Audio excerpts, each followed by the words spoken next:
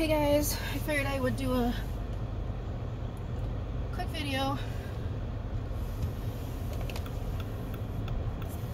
I had to go back into work. I get down my ass and HR's sitting there smoking, and I'm like, oh, you know, I'm just going back and forth through the door because I need to get my steps right. So I forgot my debit card in there, you know, because I'm someone that is all over the place and I don't put things back where they should. One of the first rules your mom teaches you is, you know, put things back where they were. I don't listen to myself. Or I listen to my mom, but you get on your own and you're just like, you know, you just get kind of lazy, honestly. So I wanted to do a paranormal story time because, you know, I have so many, especially with my mom over the phone, which is really strange. But last night we were talking and she typed something to me and I was telling her I was kind of down in the dumps, you know, I have depression, it always swallows me up at night for whatever reason. I think it's because I'm a night owl, excuse me, and I have a day job now, so I can't stay up. I have to go to bed, you know, because I got to get up in the morning, so that depresses me a little bit. And so I was, you know, feeling down, and mom's texting me, and you know, and she's like, well, it looked like he, but it says, I don't know what it said, but sorry, but anyway, so I thought that someone grabbed my mom's phone. I was like, Mom, you didn't type that. I can tell you didn't type that because I'm someone that is very I've always been able to read between the lines, so to speak, being an empath and a medium. And I'm like, Mom, that wasn't you. That was some guy that was reaching out. And she's like, what? I'm freaked out now. I'm like, no, don't freak out. It's, you know, it's not a bad spirit. It's just they were trying to use your phone to communicate. But, you know, and then, like, I just felt that person there for a couple texts. And even though that one text I felt like it was not her at all, like completely not her. And then the other ones I felt like it was more like her. There was this one, and she goes, Heather, I don't remember typing that. And I said, yeah, I know, because I told you beforehand there's someone trying to communicate. You know, there's a man trying to communicate. And the only thing I could think of was one of her friends that passed away. And, you know, because that morning I woke up and I seen his son's name in my third eye. And I was like, okay, well, maybe that's just him, you know, because him and her used to talk on the phone all the time. So I was like, well, maybe that's just him, you know, checking in and letting you know he's there and he's watching over you right now. But I mean, there's other paranormal story times I can give you. Like, there's so many times that me and Mom will be talking on the actual phone. We won't be texting, and then the next thing you know, there's you hear someone talking in the background, and she's like, what? And I'm like, did you hear that? She's like, no, I didn't. And I'm like, yes, you did, Mom. You just don't want to admit it. She's so funny. This is why Spirit always puts me and her, like, having these conversations and having these paranormal story times, because she's like, I'm like, yes, let's go ghost hunting. Okay, you know, let's get that out and just let's figure this out. Let's, you know, make a puzzle. What is this person trying to say? Who is it? And Mom's just like, I didn't hear that.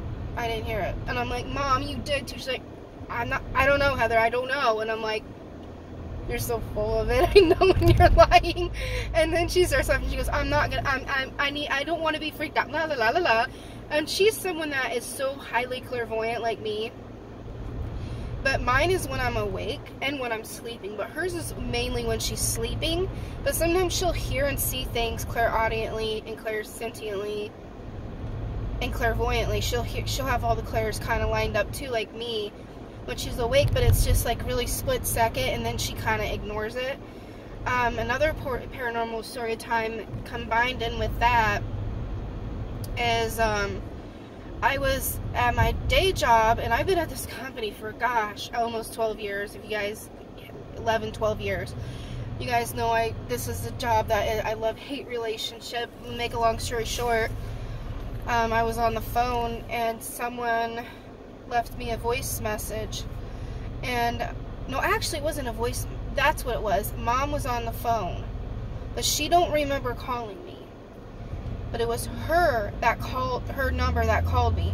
And all of a sudden I heard, Heather, run. Heather, run. And I was like, what? And then I heard like a bunch of like noises in the background. And, you know, not even a week after that, you know, I was gonna go for this other position. I had 2 other positions before I got this position. And they weren't working out. It wasn't the right money, it wasn't the right time, and it wasn't the right situation or, you know, location. And I remember that voicemail saying, Heather, run. Well, to make a long story short, these people got in an argument, and this person was trying to train me, and I just couldn't learn from someone that was very chauvinist and very upset. And I mean, at the time, I thought he was just being an ass, but no offense, I'm sorry, I cuss a lot, but I was just like, he's just being that, he's being a chauvinist pig, right? But little did I find out that I had like a love-hate relationship for him too, like, not like love, but you know what I mean, like, I liked him, but I didn't, like, yeah. And so I find out that, you know, this person and him were messing around, and that's what caused the blow up in front of me. And I'm like, awesome, professional, awesome guys, thanks a lot. And the time I got really pissed, and when I get mad in public, I start hyperventilating, and I get really upset, and I was just like, I can't do this. And I just ran out, and I walked home because it was right next door. And I was just like, you know, I was supposed to become a house lead, and I was like, nope, this is not working for me. I can't learn from you, and no one else is going to take your place and teach me, because we're just too short of staff. So I'm like, I'm done. So then I got this job, but that, in my opinion, was Spirit telling me that I needed to leave that situation. And even though I walked out of the job, I called HR, and I was crying on the phone, and I told him exactly what was going on. I told him I had abilities. I didn't give a care. I was like, I have abilities, and I know that there was things going on there that I couldn't quite pinpoint, but it was not right either way, you know. And he was nice to me, and I even told my boss now, I'm like, I have abilities, and I read him like a book, and he's just like, yeah, you're a really strong empath. And I'm like, I can't help it, like, it's just part of who I am. Like, I just can't sit there and just act like it's not around, you know. I have to just say it, because otherwise Spirit will keep plaguing me with it. So there's so many story times like that.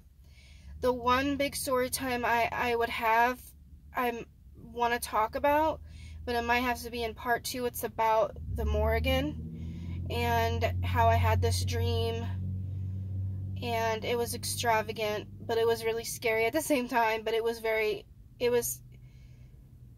tough love, and that's what I needed at the time. But I have some other paranormal story times if you guys like these. These are just short ones. I probably could give more details, but I don't know. But I'm here, I'm gonna get some food, and then I'm gonna go back to the office and finish paperwork, because I have data entry, a lot of it, and monthlies. So I'll see you guys soon.